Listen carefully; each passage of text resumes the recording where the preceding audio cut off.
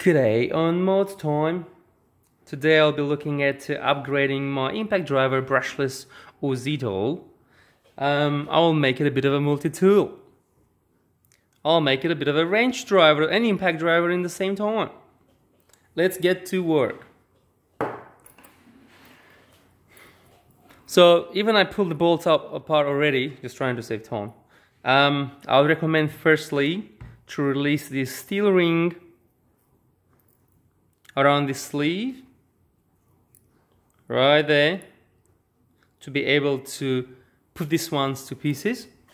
So I'm gonna do that. For that, I'm gonna need these two little screwdrivers.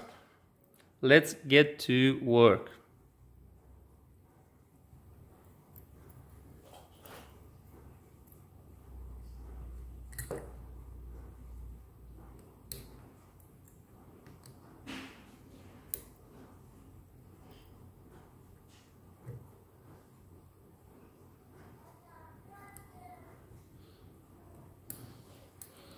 Alright, that was easier than I thought actually. I expected a bit of a battle. Okay. I'll just pull this one apart. Should have a couple of balls, metal balls in there, which I believe... Yeah, I already pulled mine apart earlier. I didn't put them back anymore, I didn't bother. So, put them together. Alright, and now we're good to remove all the screws. I use this key which is called T10. So it's about 11 bolts I reckon here. I got 3, 3, 3, yep. So it's 1, 2, 3, 4, 5, 6, 7, 8, 9, 10. They're exactly the same bolts. The 11th one right here, it's a little bit shorter. Well, let's pull it apart to 1,000 pieces, just exactly how I love it.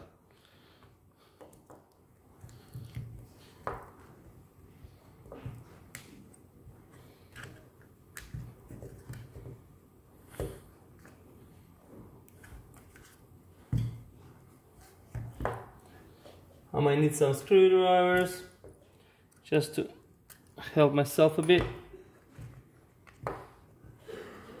Okay, so that's how it should come apart. Just one top of the skin comes off. I think it's the right side, and the left side should keep everything attached to its steel. Okay, that's part one done. Part two, I'm gonna lift this one up slowly together, the motor and the head. Yep, okay. When this happens, I'll just pull it apart, just like that. And then, ta-da! That's our wrench head, that's how it looks like. Just put him aside. I'll get the part I bought online, chuck it in there. Put it back exactly, or maybe not like that, maybe just do it this way first and then fit it back in. Voila.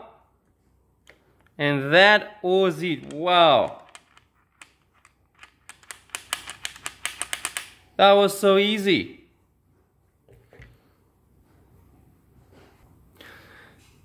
Actually, to be honest, it was not easy at all.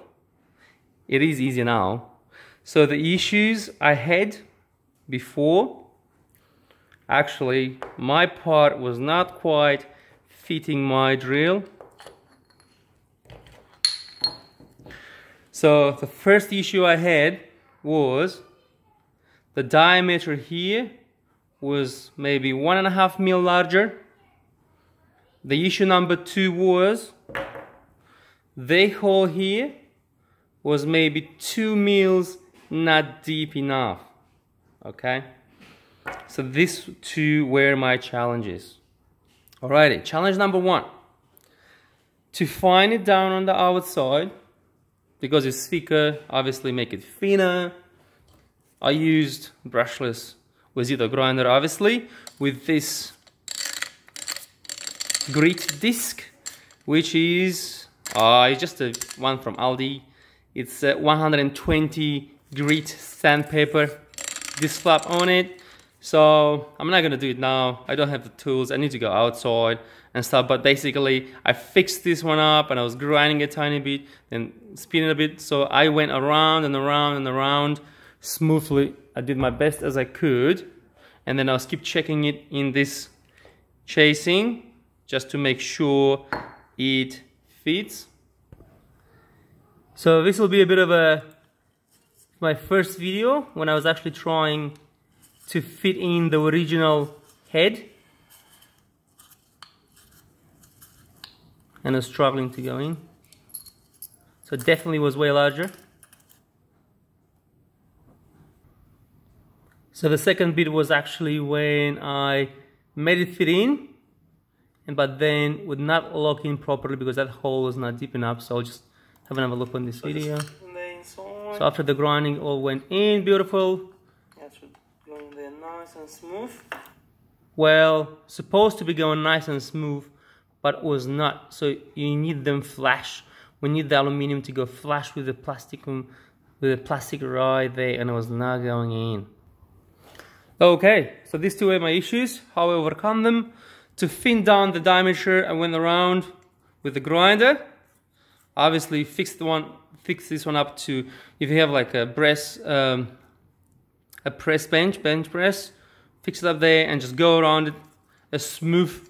Just light, work it really light, don't go too much, and then keep trialing until it goes in. When it goes in, just give it another smoothing out. That was the first one. And the number two issue was, as I mentioned before, this hole was not deep enough. Oh, it's really hard to drill this metal. I even went to a machinist with a special drill press. Even it only took a tiny bit on. This metal is that hard.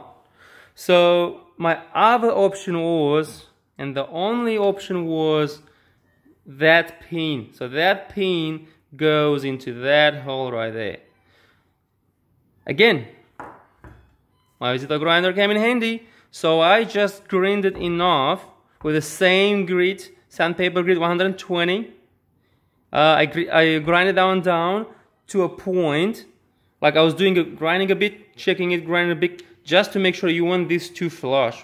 When they touch, basically, and sit on top of each other, there is no space in between like that, because the nipple was too long and was not sinking into that hole. So obviously, to grind it, you pull this one out, but be very careful when you do so. I would do it the upside down. I would do like this. Okay. So here inside, there is a ring. You want that ring put over his end here, because if you don't, you see three metal pins. If they come out, all these little wheels fly everywhere. So this ring is just to hold the pin in place so we don't lose anything. Voila, that's how it is basically. Yep, so I took it out, grinded that little pin there to the point was enough for them to actually match and marry in. Beautiful. Let me put it back together now, and we'll give it a drive test as well. So I'll do it in reverse. I'll just put that one in there. Okay. Drop that one in. When we put these two back together, just watch out for this cable. These two cables, when I pulled mine apart from factory, was set wrong. So the cable was on top of this metal. You want it underneath, okay? Otherwise it's gonna get squashed and damaged, and you might lose the light here, the working lights in front. Okay, so I'll make sure that one goes like that on the trigger. Pouring, careful, marry it in together. Should come flash like that. Should be flash like that, and just should be locking in there. And then the cable is right, I don't know if you can see it. This cable has to be underneath, so now I'll push that in there as well.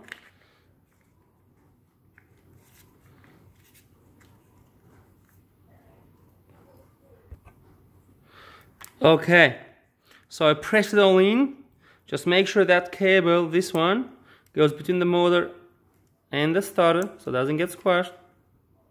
And it's loose. I think I just caught mine in there right now. Should be loose. Okay. Okay. And then with the same little screwdriver you can actually stretch it and find room for it between the chasings. Hold on, I think I got mine.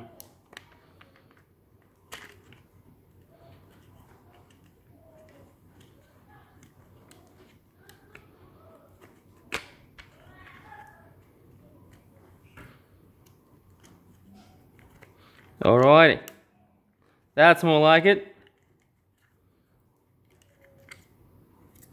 And down should go there, down. Beautiful.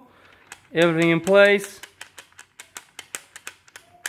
I got traction connection with the motor. Put the covering off. One back.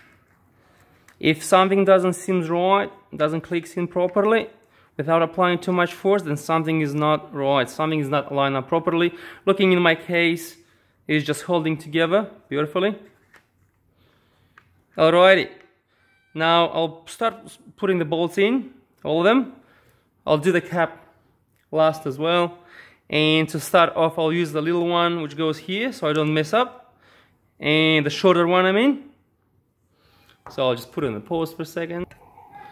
Alrighty, welcome back. It's all back together. Chuck the battery on, and guess what? It's working. So I'll just put the sock on. Too easy.